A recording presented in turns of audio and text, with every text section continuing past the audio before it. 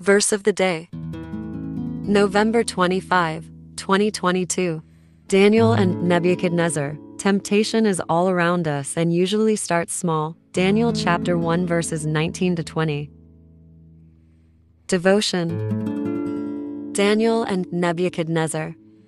Nebuchadnezzar was king of Babylon and requested that some of the children of Judah be brought into the palace to be taught the learning and the language of the Chaldeans. Daniel and his companions were among those brought to the king. Instead of eating the rich foods and drink the wine that the king provided for them, Daniel requested vegetables and water so that they would not be defiled. After 3 years, they were brought before the king, and it is at this point that the story of Daniel really begins. You know his companions better by the names given them by the prince of the eunuchs who were in charge of them: Shadrach, Meshach and Abednego. Daniel has been going against the wishes of the king by not eating the rich foods and wine, but felt that he and his companions were following the will of God. The king was pleased with Daniel and his friends, but this would not be the last time that they would need to choose between the wishes of the king and the law of God. Not breaking the dietary restrictions seems like a small thing, but I'm sure that refusing the delicacies and the wine wasn't always easy for the young men. However, resisting temptation in small things builds up a resistance to make it easier to resist temptations for bigger things.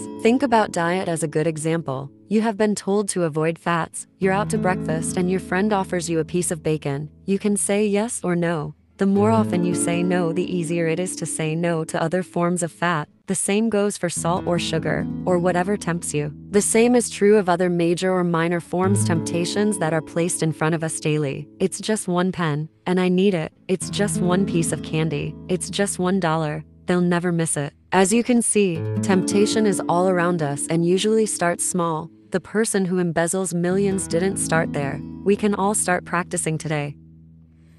Let us pray.